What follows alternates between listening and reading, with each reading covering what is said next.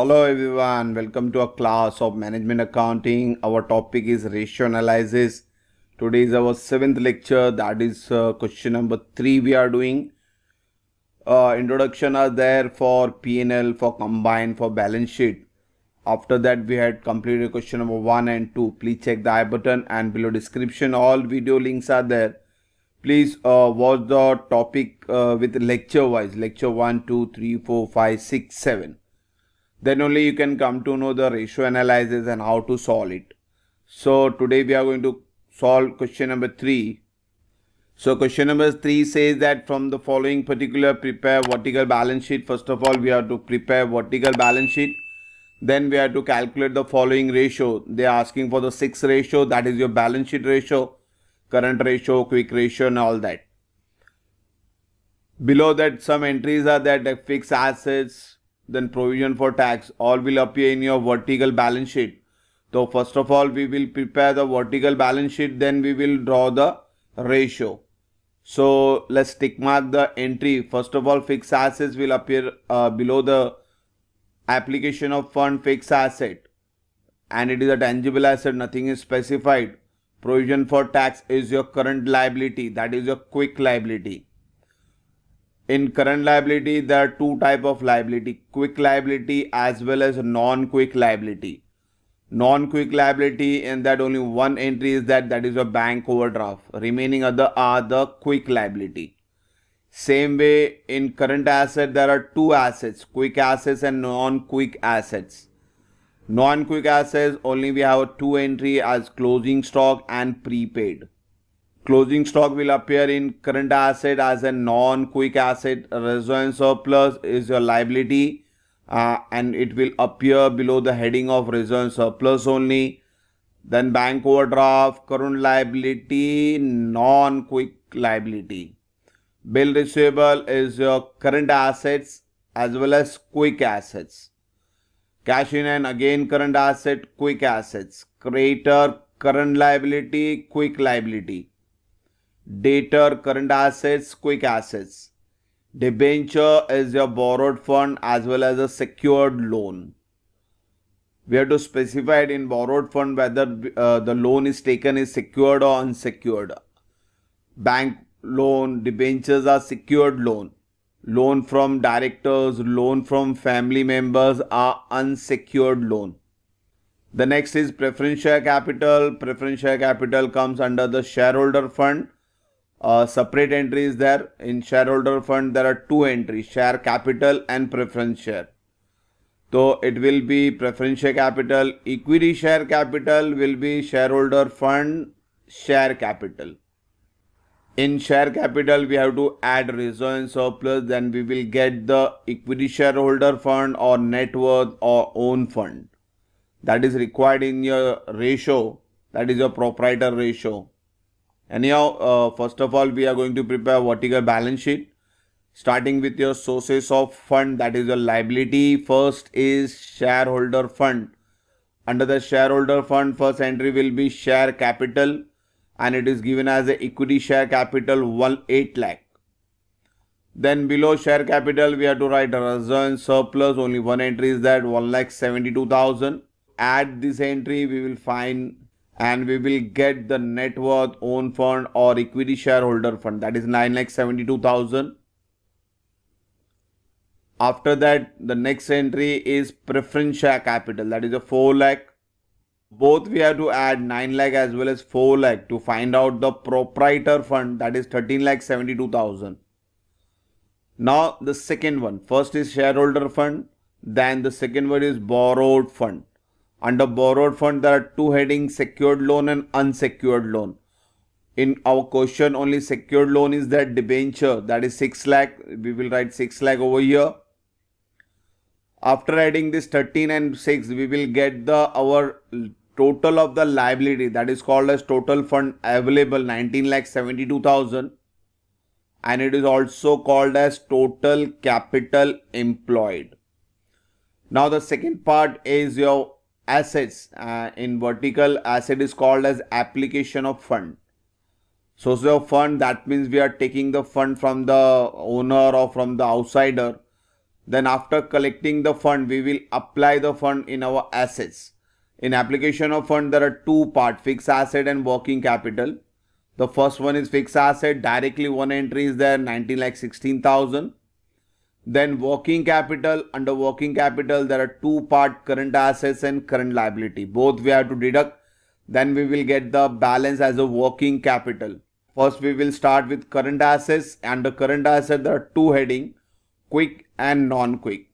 So first of all, we will start with quick assets. Quick assets, the many entry like bill receivable, cash in hand, debtor. So we will write this three entry. Debtor is 70,000, bill receivable is 48,000, then cash in hand is 80,000. After adding this, we will get the total of quick asset. It is 1,98,000. Then we will write non-quick assets. In non-quick assets, only one entry is there, that is a closing stock 1,30,000, and it is also called as inventories. Anyhow, now we will add quick asset as well as non-quick asset to find out the total of current assets. So my total of current asset comes to 3,28,000.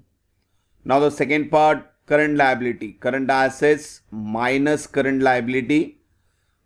In current liability, there are again two heading, quick liability and non-quick liability. Quick liability is provision for tax, then creditor. There are two quick liability and one non-quick liability, that is bank overdraft. So first of all, we will write quick liability. There are two liability, creditor and provision for tax. So we will add this and we will get the total of quick liability, that is 2,40,000.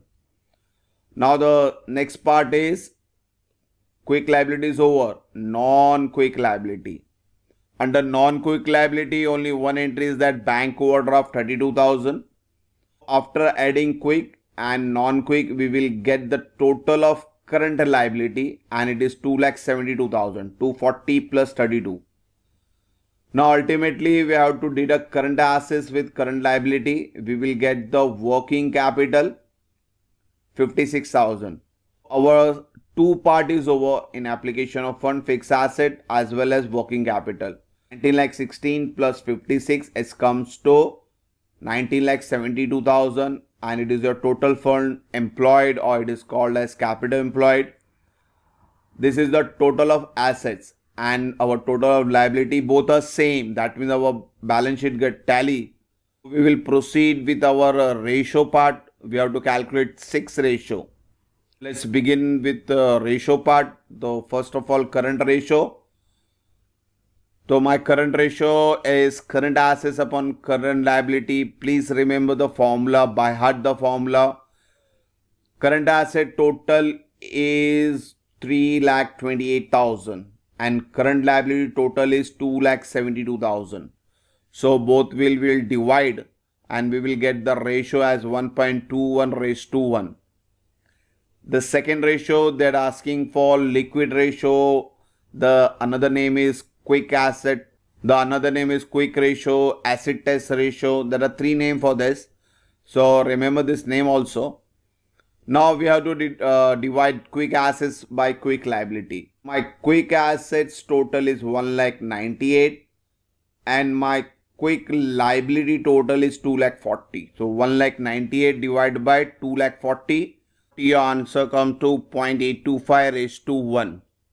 Now the third ratio they are asking for stock to working capital. That means closing stock upon working capital into 100.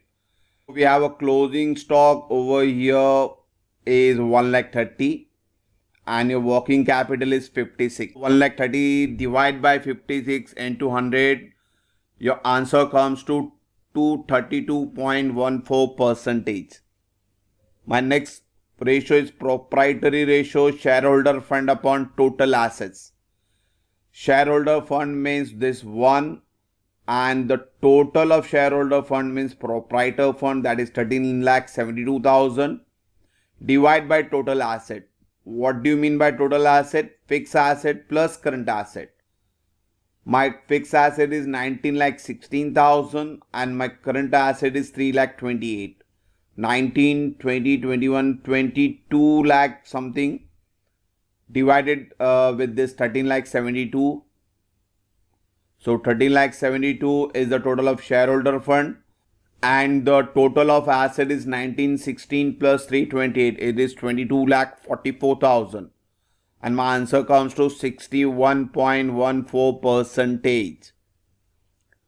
Fifth ratio is debt equity ratio, borrowed fund upon proprietor fund. Borrowed fund, that means our debenture 6 lakh, and my proprietor fund is 13 lakh 72. So 6 lakh divided by 13 lakh 72, my answer is 0.437 raised to 1. If we are preparing the vertical format correctly and we are remembering the ratio, then the remaining part is very simple. All you need to do the fast calculation on a calculator. Now the sixth ratio is capital gearing ratio, preference share plus debenture upon equity share fund. Preference share is 4 lakh, debenture is 6 lakh, and equity share fund, that means net worth, is 9 lakh 72. Preference is plus debenture, 4 lakh plus 6 lakh is 10 lakh, and my equity shareholder fund is 9 lakh 72. So my answer comes to 1.03 raised to 1. Remember this vertical format and this ratio, then the sum is very simple. Hope so. There will be no doubt in this sum. So definitely we will meet in our next lecture. Thank you. Thank you for watching the video. God bless you.